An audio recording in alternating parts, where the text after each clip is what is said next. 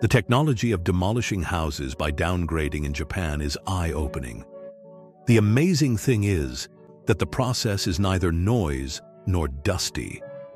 In the past, building demolition was usually accompanied by noisy mechanical roars and dust. It was either done by explosion or heavy machinery. These methods not only disturbed the residents, but also caused serious environmental pollution. However, in a densely populated urban environment like Japan, such traditional demolition methods are obviously not feasible. In view of this, Japanese engineers have developed a new low-noise demolition method.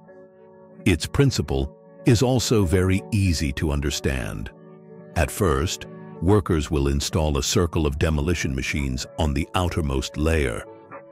From the outside, it looks like a decoration, but inside it, the demolition work has already begun. From the outside, it looks like the demolition machine is demolishing the building layer by layer. After testing, it was found that it takes an average of 4 days to demolish one floor. Inside the building, workers will break down the floor slabs little by little, layer by layer, and the garbage generated during the demolition process is. This dust-free demolition technology not only greatly improves the demolition efficiency, but also achieves environmental friendliness and provides a new solution for urban renewal and transformation.